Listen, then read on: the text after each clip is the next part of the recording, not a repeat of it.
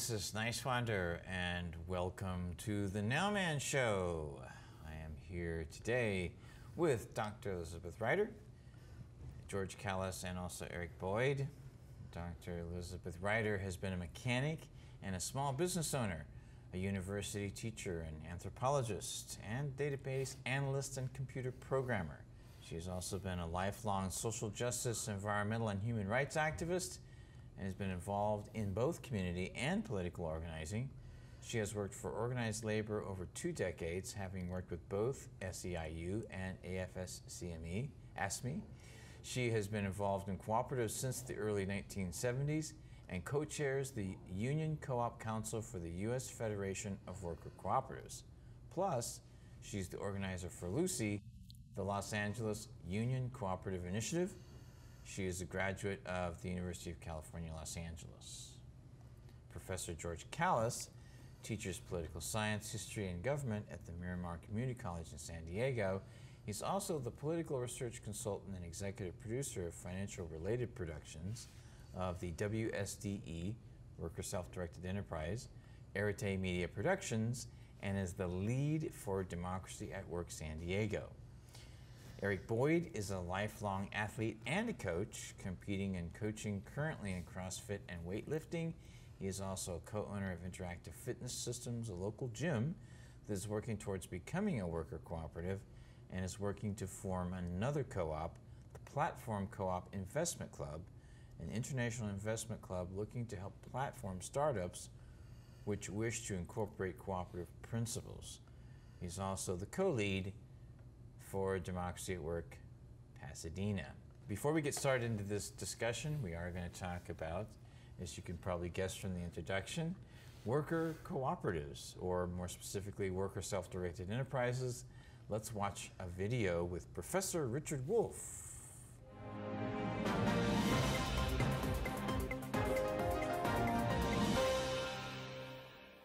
This is Richard Wolff with another Econo Minute. I want to talk to you briefly about economics, democracy, and the way we do business. I want to make a simple point. If you believe in democracy, as I suspect most of us do, then you know it means basically that if you are affected by a decision, you have the right to participate in it. You know, that's the idea about our political system. Since we are affected by the decisions made by mayors and senators and governors and presidents, well, we participate in their decisions by having the authority to hire and fire them, to vote for them, or to vote against them. At least we have some participation in the decisions. But it is not that way in capitalist enterprises. In those, here's the typical story. A tiny group of people at the top, the owner, the management that the owner chooses, or in a modern corporation, the major shareholders, usually a dozen or so institutions or people who decide who is on the board of directors. That's usually 15 or 20 people, and they make all the key decisions. They decide what to produce, how and where, and what to do with the products of the labor of all the people. And what about all the people who work in an enterprise? They have no participation at all. They are excluded from deciding what to produce, how to produce, where to produce, and what to do with the profits and the net revenue. That's not a democratic system. But there is a democratic way of organizing an economy, and it's not capitalism. It's called worker cooperatives, and it's an old idea whose time has come. Here's how it works. All the people who work in an enterprise, all of them, one person, one vote. They make the decisions democratically. What to produce, how to produce, where to produce, and what to do with the profits that, after all, they've all helped to produce. It would change our economic system. It would democratize not just the enterprises, but the system as a whole. It's long overdue. It's what democracy means when you bring it to the economy, which we should have done long ago. This is Richard Wolff for Econo Minute.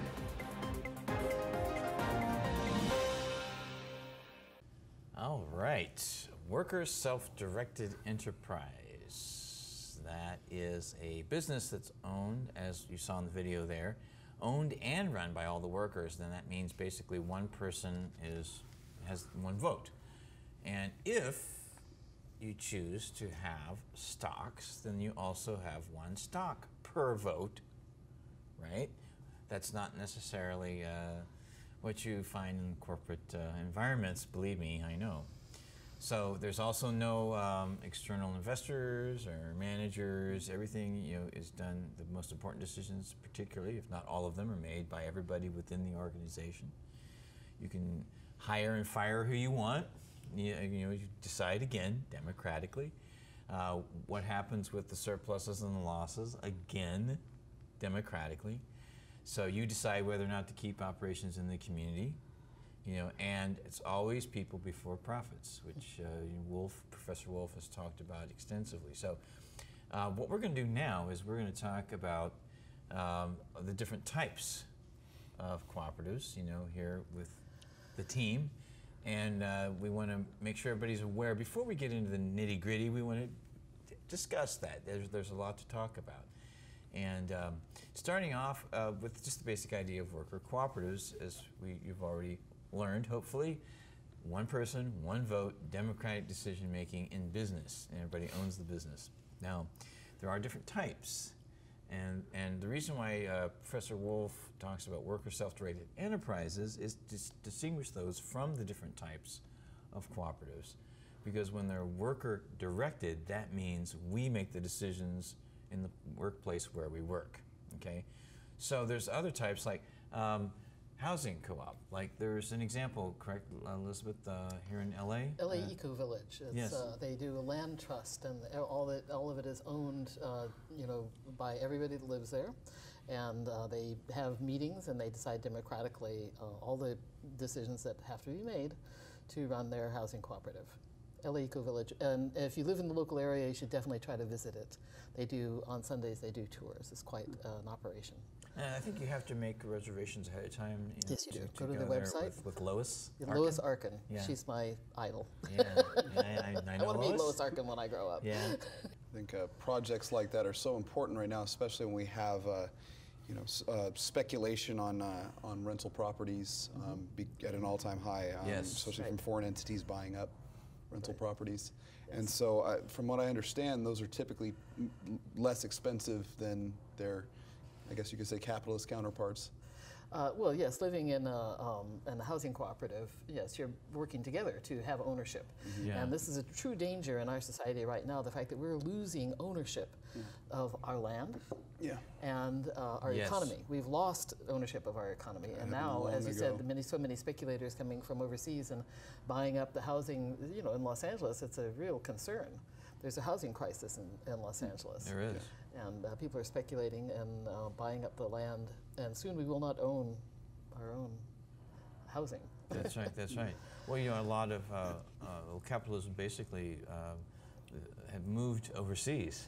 So, while China's economy is, I guess, relatively stable or something like that, so when you have people coming here buying up the property, there's a lot of Right. Chinese investors coming into Southern California and all over the place now. Just like in Hawaii, when the Japanese started buying up stuff there, during their economic boom, and you see a lot of Japanese people in Hawaii. Well, that's how that happened. Well, it goes deeper into income inequality, because the average income in Los Angeles is $50,000 a year.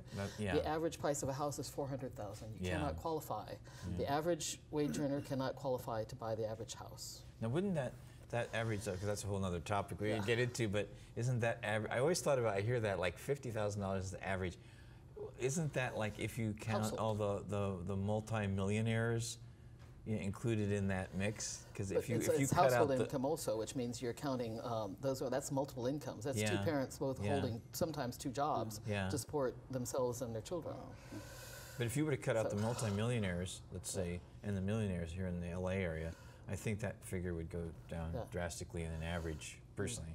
I think. So essentially, it's a privatization of housing as Yeah, opposed to yeah. bringing people together into ownership. Right. So that would be essentially part of the neoliberal project, where you privatize the public domain and housing, health, and so Yeah. forth. So all these things are tied together. Exactly, exactly. Consumer cooperatives are owned and controlled by people who buy goods and services.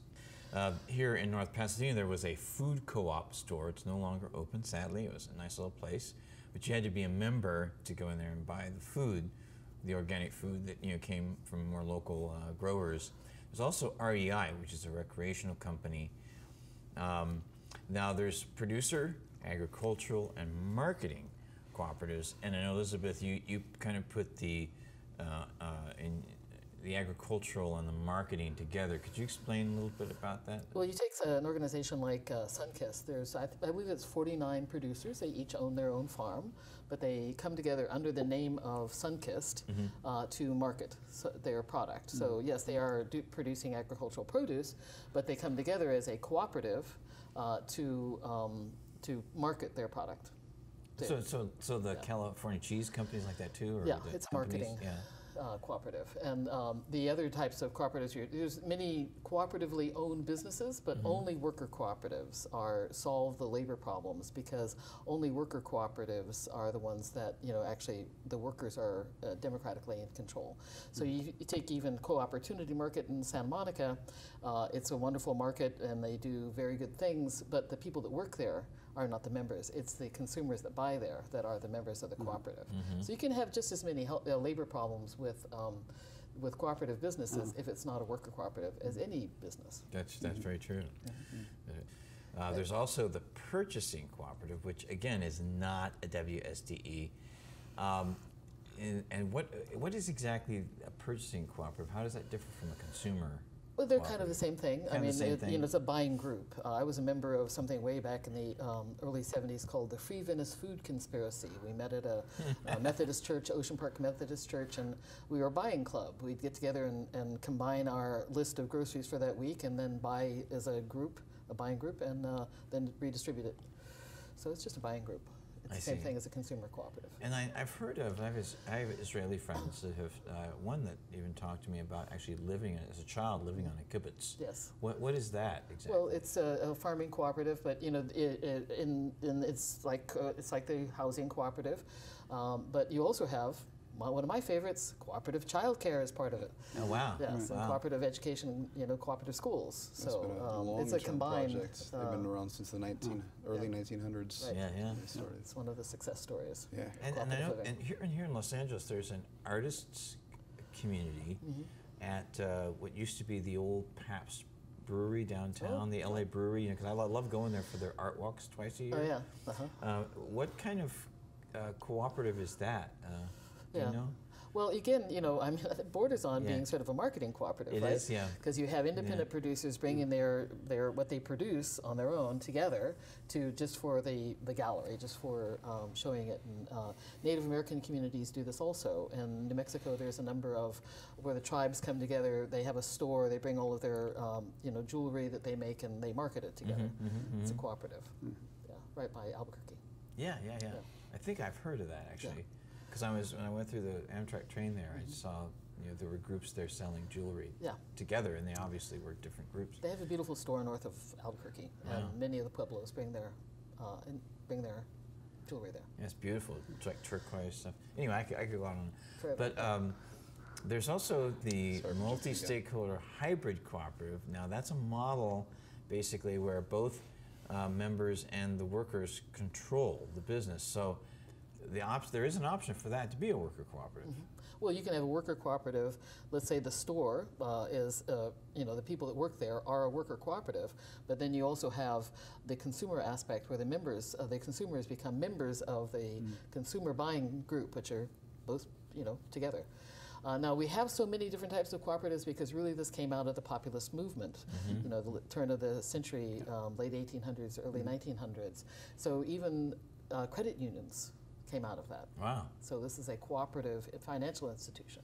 I'd be curious, are there any, and you have the concept of producer cooperatives, and obviously we're talking about worker cooperatives here, are there companies that do a hybrid wherein you have worker cooperatives that bundle together, so to speak, in a producer cooperative to, I guess, create a larger That would be Mondragon. Yeah, that's what I thought that's, Which we will I thought get to, that's which what we will they get to. That, were. and see, that's Yeah. a network of worker cooperatives, and they have all different types of worker cooperatives there. They have manufacturing, which is the fundamental basis, economic basis, but then they have a university, they have schools, they have social healthcare systems, they have banks. Right. All of these things are worker cooperatives and fall under the rubric of Mondragon.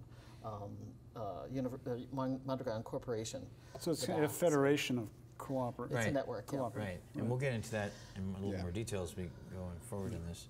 So, and then there is something I participate in when I worked in the corporate world.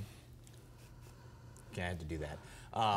Employee Stock Option Program Cooperative, or ESOP. Right.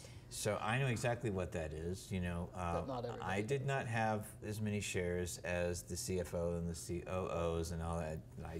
So definitely not an advocate for greater equality of wealth and income. That is for sure. Well, so now we get into the terminology. How does the term worker ownership differ Right. from the worker cooperative and other types of cooperatives? Worker ownership, you have a huge continuum of very few shares. Somebody at Home Depot may have 5 shares, Right. but they do not participate in decision making. They have no further rights. There's That's right. still the management, all the labor problems, and a corporate ownership where the majority of the shares are owned by stock, shareholders who are investors who are not doing the work. Yes, that's right. It's not the same. Worker ownership, is a huge continuum. It can be one if you get to 100% worker ownership, then you've got a worker cooperative. That's right. That's right. But all other flavors are not. So I've been involved, like I said, with cooperatives most of my adult life. Worker cooperatives, somebody really kind of turned the light bulb on for me in the 80s, in the 90s. That they actually solve a problem for labor, for the workers, which is that it returns the means of production to the worker, and this is true economic independence and true ownership of the economy. So I became involved at that time, and now I'm the co-chair for the Union Co-op Council for the U.S. Federation of Worker Cooperatives, and and I work to create worker cooperatives here in Los Angeles, and I also did in Las Vegas when I lived there. The issue is that worker cooperatives have to see themselves as part of the larger labor movement. And so consequently, I'm trying to build bridges between the current unions and worker cooperatives. Fantastic. Eric? Well, I grew up in a very conservative family, and ended up. We all have Yes. dark history. ended up getting involved in a few different things that radicalized me and switched my direction, I guess you could say. And I got very interested in the cooperative movement right around 2006, maybe 2007, as a result of just learning a lot from actually Noam Chomsky. And I had a lot of friends who gave me I had discussion with, mostly online, who were a lot further left than I was at the time. I had started my leftward spiral, I guess you could say. Upward spiral. Upward spiral, there you go. And I at the time was a very big fan of small businesses, and I realized there's nothing. The logical conclusion of going in that direction was because the idea was, oh well, this is all about freedom, and I hate these large corporations, and the logical conclusion of that was, well, there's no more ethical business than a worker cooperative. I didn't know they existed at the time, and I had friends that raised my awareness of that, and it was like a light bulb switched on. So ever since then, it's been, lots of research done on the topic, and working towards hopefully someday becoming that. So I've been involved in athletics my entire life. I was a college football player. I was a shot putter. I also got into weightlifting. I competed at the national championship for weightlifting, and through that process, I got closer and closer to the point of becoming a teacher in various disciplines. And I, decided, hey, I'm going to go into fitness as a career. And I got brought into an organization. It was a CrossFit gym called CrossFit Survival. And the person that owned it, me and her clicked, and she was grooming me towards becoming her partner, and I was adamant about becoming a worker cooperative. And she fell out of love with CrossFit and fell into love with survival and decided to move out to North Carolina for that and left me with the business. And I brought on 2 partners so far who are trying to help me realize that vision, and I have a number of others that I'm grooming on a mentorship on the physical fitness side of things, and trying to plant the seed of worker ownership. So it's kind of my journey. And you're also interested. You're also part of an international Yes, group? that is correct. So we have what's called the Platform Co-op Investment Club. I have a associate that I actually met online through a lot of my radical left. I have a lot of the background of my education came through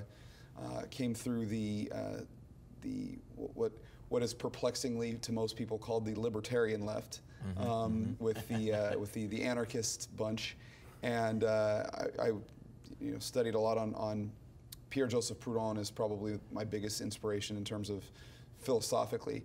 And he started a school of thought called mutualism, and I met through a discussion group on that topic with a guy named Matthew Kropp, and he turned me on to a few different groups that he's involved with in terms of he's got a Vermont club, and I think there are a few other clubs out there right now that are small investment clubs. They're just like a couple $100 investments into cooperatives, and a number of people that are involved are also involved in credit unions. And so we have, I think, 25 or so members right now. So it's like investing in cooperatives. Yes. So this particular one is like being a member, or? So no, it means that we're all members who pool together our capital to try to. We make democratic decisions. We run as a cooperative and we invest in cooperatives. I see. And that's interesting. The other ones are all local. This is the first of its kind that's international. And our goal is to. One of the things that got us involved with this thing was that there was a big initiative for buy Twitter and turn it into a cooperative. And oh, really? That was the big thing that we were like, oh well, let's try to shoot for that, and a number of others. And platform companies, if for those who are not aware, that's think like Uber, for example, and Airbnb. And so what we're looking at is making investments on globally impactful platform companies that would be run as worker cooperatives. Interesting. So, thank you for sharing that. Absolutely. And George. Yes. Yeah. Well, my background actually, interestingly enough, with the concept of co-ops actually started when I was very young. I'm second generation Greek American, and my father was, as he used to tell me, that democracy is a Greek word, which means people work together. Yeah. And I was raised in a small family business, which essentially was by nature a co-op. Yeah. So I grew up in that culture. And that, like we're sitting at this table, everything is decided at the table equally. Okay, so that has kind of carried me through my life. But when the 2008 crash happened, I was introduced to Professor Wolff's Democracy at Work movement. And ever since then, I've been trying to promote this through my classes, and then outside, I became the San Diego coordinator for Democracy at Work. And we met here in LA some time ago. Yes. And actually, we met at the very first Democracy at Work Los Angeles group meeting that took place at the Santa Monica Public Library. Right. So, and that's how this discussion began to create a worker cooperative. Right. So we wanted to actually put it into practical action. And so ever since then, and by the way, I believe July is the anniversary of the movement now for this Democracy at Work. Yeah, and I think you're right. Beginning last year, it's been spreading kind of like wildfire. Now it's actually going global. So it's addressing the institutional crisis of the capitalist system. It's not being able to provide for all. So democracy at work essentially means that. You're putting work in the hands of democracy. You're putting workers in front of the whole process of creating, essentially transforming the capitalist economy. That's right. Okay? Because we have to go to the next system, which yes. we're going to get into. That's one of the many topics we're going to get into going forward on this show. There's unlimited content, actually, the more we get into this. But this is a start today, you know. And I'm also the original lead of the Pasadena group of Democracy at Work here in Pasadena. We just started, and we're having monthly meetings to educate one another and people in the community interested about this whole process. And our focus is really on not only to be a part of the community, which I am, and not only to be an advocate for education and an activist, which I've always been, but to always actually put this into practice and step by step talk to others about how to do that, and we're going to get into that as well. If the workers together decide whether a company leaves town, guess what? They're not going to leave. If you were afforded the opportunity to keep your job here in LA or to have one on the outskirts of Shanghai, my guess is, in most cases, you'd prefer to stay here. You want to deal with the problem of export of jobs, democratize the enterprise, like that. Here's another example. A toxic technology that makes more profits but really fouls the earth. If the company decides, the board of directors, they choose the profitability because that's their pressure. But if the workers themselves decide, would they be interested in more profits? Sure. But they'd also be worried about what they and their spouses and their children and their neighbors have to breathe or drink or eat. And you're going to see some ecological sensitivity of the sort we never see here. And here's the big one. What's the biggest source of income and wealth inequality in America? It's the distribution of profits. It's not the occasional athlete or actress who gets a wild salary. It's the way we distribute the surplus, the profits. In a modern corporation, remember I told you we'd come back to this. In a modern corporation, the board of directors decides how to distribute the surplus. And, surprise, surprise, they give a lot of it to themselves in sky-high executive salaries. Suppose the distribution of the surplus were decided democratically. You think the workers democratically would decide to give 4 or 5 individuals everything while everybody else has to borrow to put their kid through college? Unlikely. You want to do something about inequality? Let's not have the umpteenth war on poverty by the umpteenth president. None of which work. We're in the 50th anniversary of Lyndon Johnson's war on poverty, and we got precious little to show. You want to do something about inequality of income and wealth, then don't keep inventing laws and rules to redistribute the wealth and the income. Don't maldistribute it in the first place. Then you won't have to have a debate about which is the better way to redistribute. Don't do that. Don't allow it to be distributed that way in the first place. And a democratic distribution. And what am I asking for? All the workers together produce the profit by their efforts. Nothing would be more obvious than to let all of those who contributed to produce them decide what to do with them.